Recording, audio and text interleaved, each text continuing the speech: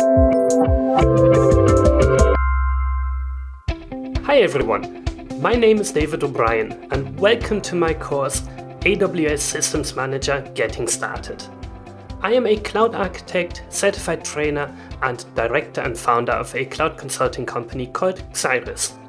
I've been working in and around the major cloud providers almost since their inception and have been enjoying teaching and enabling many companies and individuals for the last 10 years.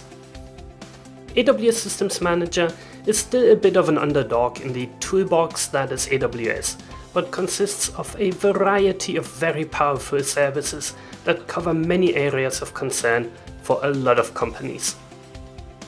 In this course, we're going to introduce the AWS Systems Manager suite and how it can support operations and development teams to be more productive on AWS. Some of the major topics that we will cover include overview of the most commonly used Systems Manager services, onboarding workloads to each of these services, solving day-to-day problems with AWS Systems Manager, and integrating different Systems Manager services with each other.